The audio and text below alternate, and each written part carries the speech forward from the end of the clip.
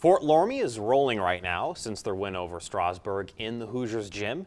They've won 4 in a row, 2 playoff games by a combined total of 56 points. Taking on Ansonia tonight in a Dayton District semifinal, and the Tigers also won 2 playoff games by a combined 4 points. Both teams getting ready for this big matchup. Fort Loramie, Mason Kempner gets the layup and is fouled. The 0-and-1.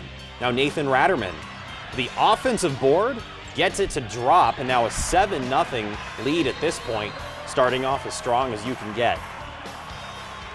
Now Nick Brandewie is going to take it all the way down and pull up for the jumper with 3 guys around him. Look at that height on that shot. Now a nice pass to Eli Rosengarten for 3. Now a 13-2 lead. Things getting out of hand. Now Rosengarten buries another 3. He was just feeling it. Here's a fast break, bounce pass to Rosengarten for the layup. Lead now 16-7 midway through the second quarter as we see how this one wrapped up.